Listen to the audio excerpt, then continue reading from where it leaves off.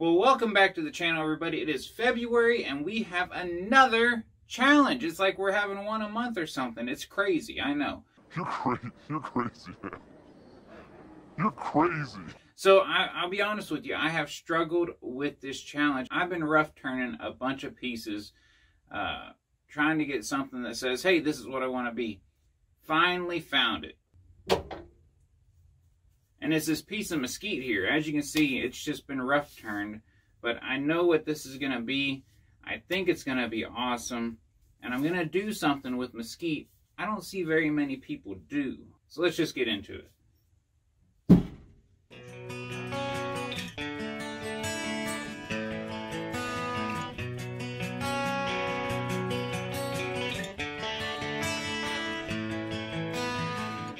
I got this mesquite off the last site I worked in the oil field right before I got laid off, so kind of ironic. But anyways, we're gonna get to it.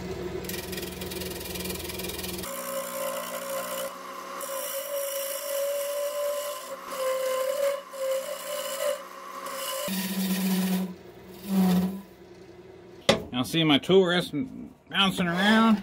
That's what sucks about the Harbor Freight lathe. Every now and then you gotta keep tightening up that nut. If you're wondering, I'm making my tenon. And yes, there's a reason I'm putting it on this side.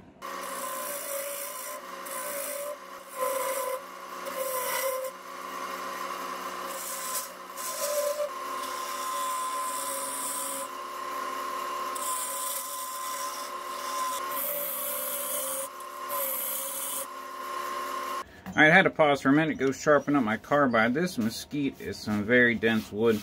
I want to do my finishing passes with traditional tools, but I don't want to sit there and going back and sharpening a whole bunch. So I'm going to do most of my roughing work with a carbide, if not all of it, because my carbide's actually giving me pretty good cuts on this wood.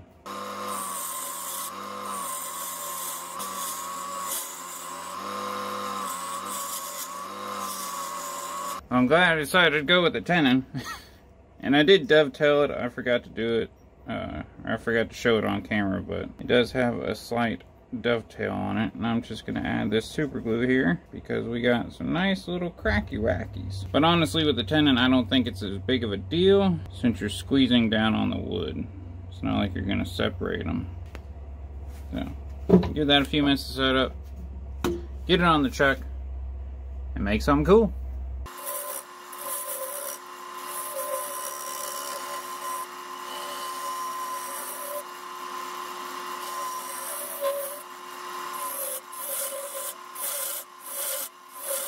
You know what, this is some bulk material and removal, so I'm going to try to get some practice in with the bowl gouge. Might as well take the opportunity, right?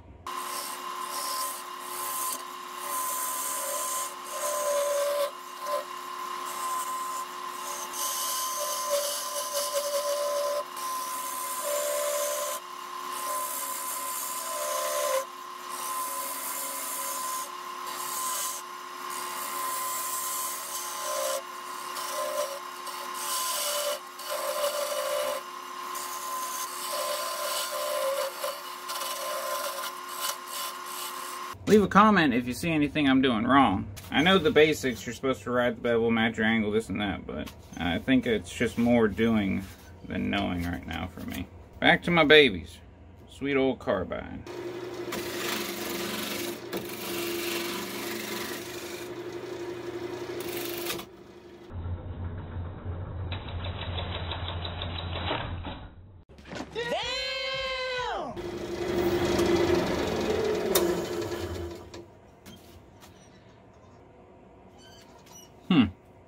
Well, that was fun. I've never seen a piece break like this. Granted, I mean, I had a pretty bad catch in there, but it's smooth right there. So there was something going on here anyways for that to be so damn smooth. Makes me wonder, should I continue with this piece? Am I just gonna keep having that issue? We're gonna epoxy this back in. And normally I would use wood glue, but when I'm looking at it, you're still gonna see a crack. So I'm gonna get some 5-minute epoxy and some kind of black dye, and we'll actually try to accent that crack. And then if I need to touch it up later, I have the black Starbond.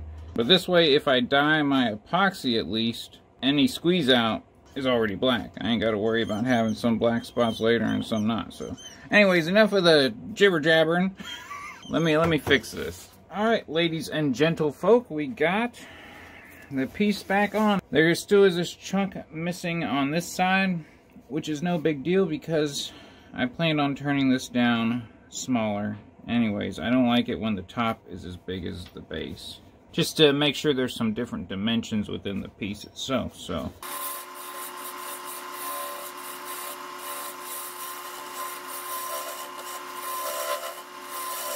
Alright, I'm going to try my smaller carbide and coming at more of an angle.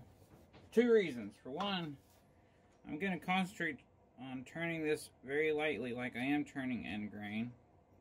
And 2, it keeps me the hell out of the way.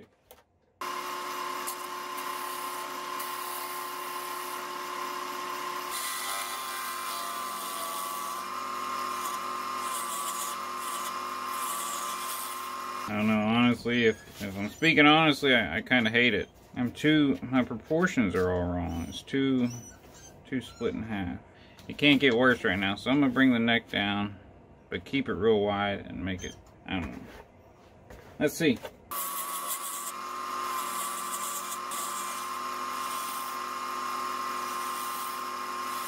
Alright, I think I got a game plan now. I'm much happier with this proportion here. I think I'm going to leave this alone. I think if I keep messing with it, it's just going to get worse. I like the big bulbous and then nice and skinny. I hate this. And this is what was going to tie it into being a flower. I was going to undercut it, then try to make this look like petals. But everything's telling me that it's just not fitting with what we got going on here. And I'm not going to try to force it. I mean, the piece has been breaking off. It's catching anytime I undercut it. Basically, it's telling me that this looks like crap, and I'm going to listen to it. So, we're going to cut this off. We're going to continue going skinny with a small flare here. It'll be a flower pot. It's still got flower in it, right? So, that's what we're going to go. I'm really excited. I wanna do the ebonizing of mesquite, because I don't think I've seen many people on YouTube ebonize mesquite, and typically it ebonizes extremely well. So my other plan is to ebonize this part down here and then leave this regular mesquite, and then maybe ebonize the inside. We'll see. So that's my new game plan. It's a flower pot. It's got the word flower in it, therefore I feel like it qualifies for the flower challenge. If you disagree, don't leave a comment below. Ignorance is bliss. Let's continue on with this thing and hope I don't kill myself.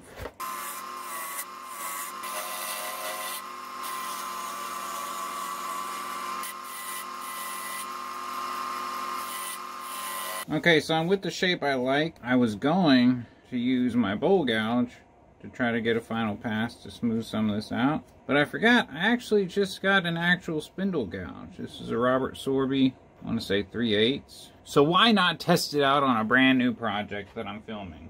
Danger's my middle name. Right? No practice required. Let's see how I can screw this up.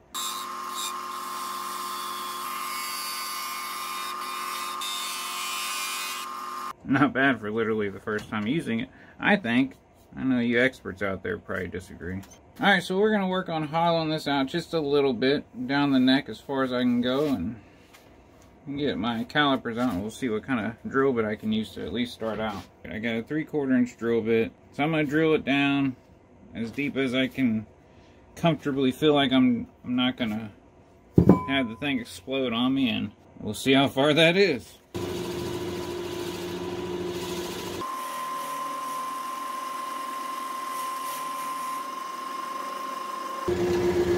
If you wonder why I'm holding here, I'm letting the flutes of the drill bit bring out the sawdust. They will bring it out eventually, you just gotta give it time to work its way out. Alright, while I was drilling that out, I saw dust coming out of here, like there was poof coming out. It's like I got a strip over top of a core, is what it feels like. So what I'm going to do, because I don't want to put super glue and epoxy out here and then it's gonna, you know, you're gonna see it, it's gonna stain it. I'm gonna hollow this out just a little bit, just to where it looks even going down, basically. take a 1/4 inch off of the inside diameter. And then I'm going to coat the inside with 5-minute epoxy. At least down at the bottom. I might leave the top to where you can't see it. And then maybe, hopefully, it'll strengthen up this inside without actually having to see it on the outside. So right now I need to worry about hollowing this out a little bit. And I am going to use my little carbide. I love this 8.9mm carbide. You can get this shaft and carbide for 35 bucks off of Amazon. I'll link it in the description. Pretty good deal. You got to make your own handle, but it's not that hard, and you get to make it to a longer length if you want to. So yeah, I'm just gonna swoop this on down in there. I'm actually gonna have to get my gouge to get any further. So one bad downside of these carbides is if you got a tight area, well, you can see where it's burnishing there, where it's rubbing on. So might take that down later on. We'll see. All right, we're gonna sand. I don't know, I'll probably start at 120, hit it with 180, then we're going to go to ebonizing. I love this little box to keep my sanding pads in. 1-inch pads, accessories over here, and then you can keep your big stuff at the bottom. And this is all my super high grip pads. Nice little box. It's not too expensive. By Work Pro. Alright, starting off with 120. Let's get it.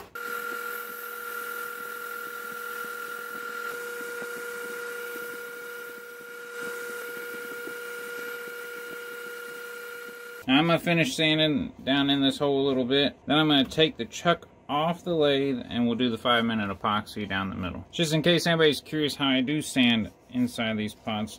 This is a Harbor Freight emery cloth I usually keep 3 rolls of it in my shop, 80, 120, and 240. But you just got to make sure your rolls are going downwards, that way it doesn't catch when you're sanding. And just shove it on in there.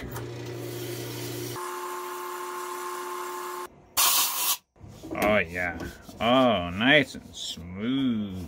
Alright, that was 120 all around. I'm going to inspect closely. If I don't see any tool marks or scratches, I'm going to ebonize now. Alright, so I taped up the cracks that way. If the ebonizing solution tries to bleed through, it doesn't. And I'm going to try to make a nice little line here. I might have to cut this back afterwards to get a nice crisp line. Now, I know this entire project I've kind of been fumbling through it, but I do know a little something about this ebonizing. I know that oak ebonizes really well, mesquite ebonizes really well. You need to find any kind of wood that has a high tannin count. Because what this does is it somehow on the molecular level changes the tannin and turns the wood black. And that's it. That's all you do. Let it sit there. Let it dry. Alright, we do got a bunch of lines up here. I'm really surprised nothing came through here or here. I'm going to do a little groove here so I can hit a burn line here. And then probably whatever the lowest mark is, probably right here. And then I might just let this dry overnight and come back tomorrow and scrape this. We'll see. I'm gonna get my tailstock set back up as well. Got my balls right. Alright, so this is my little homemade rope burner thingy. We're gonna do a little burning.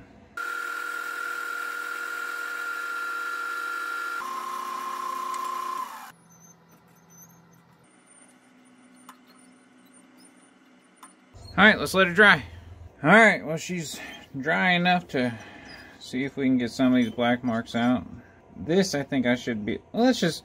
Forget the predictions. Let's just see what the hell happens.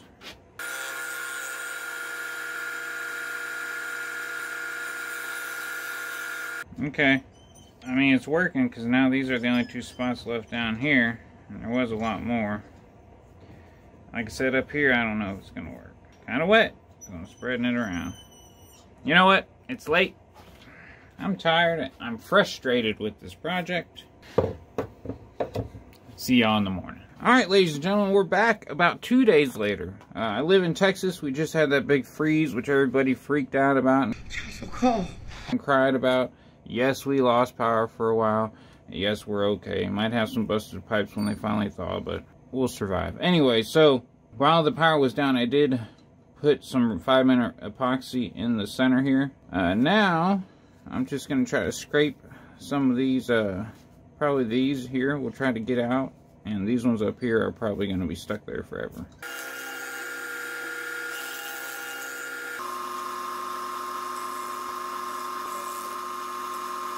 It's looking better. This still is up here. But you know what? I really don't like this piece at all, so I'm kind of tired of spending time on something I'm not enjoying. I'm not liking how it's going to come out. And like I said before, I don't want to put CA in these cracks because I don't think it's done moving. This was a pretty wet piece. We're going to do a little sanding.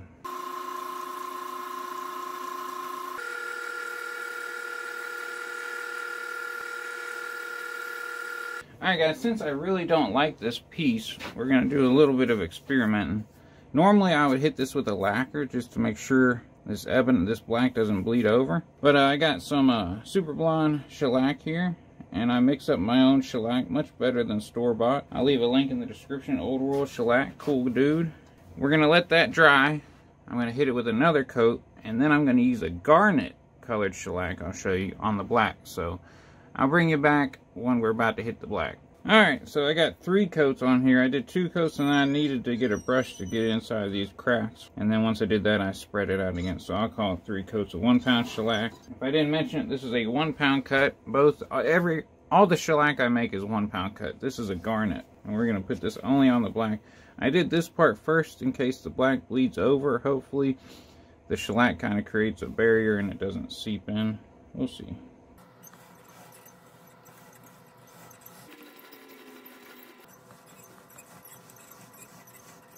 Alright, I'll do that a couple more times and I'll bring you back when it's time to start using the sanding paste. Woohoo! Alright, we're all dried up. 3 coats on the black, on the inside too. And we're gonna use the sanding paste. Now I'm just gonna do it all over, so hopefully that shellac is sealed in the ebonized portion. And of course, like I always like to say, this is my homemade sanding paste. I do sell it on my Etsy store, and it's a little thick right now because we're having freezing temperatures. It's just like any sanding paste. You rub it in, turn it on, and work it around to rub it off. The only difference is that my sanding paste isn't extra fine. It is not as coarse as some of the others sold on the market. The reason I like to spread it out a whole lot is because if I don't, it's just going to fling it everywhere. Stand back when you start it up because it'll fling it at you.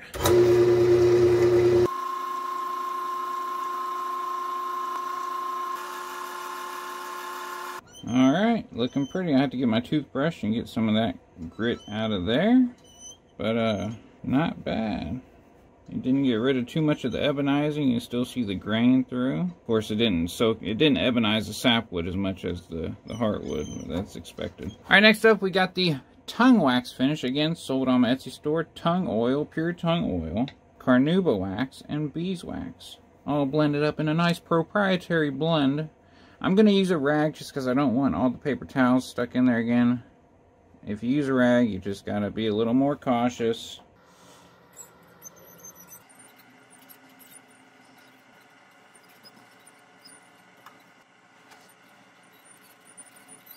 And also, by the way, I am working on another formulation of the tongue wax. Same ingredients, but different proportions to where I make it a little more oily. And it is meant to be used off of the lathe. You don't have to friction polish it in. The extra oil allows for better penetration, you know, without having to work it in like we do on a lathe. Still in the developing stages. A few people have their hands on it right now. They're doing some testing for me as well as my own testing. Because during Christmas time, I found myself bogged down to where I needed to get projects off the lathe, get the next one started. And I wanted a way to give projects a natural finish quickly while I was working on the next project. And so far it seems to be doing quite well. A more natural look. There's no shine to it at all. Alright, we're going to let that soak for about 15 minutes and I'll come back and friction polish it off. Alright, been about 15 minutes. I'm going to spin this up, I don't know, I'm around 1,000 RPM somewhere in there. And we are going to friction polish this on with the same rag we applied it with.